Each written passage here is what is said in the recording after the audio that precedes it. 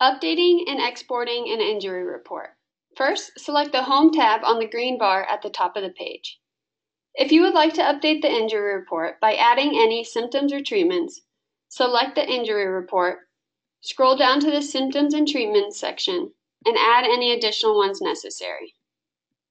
Here you will see an Open Notes text field where you can write any notes to describe the symptom.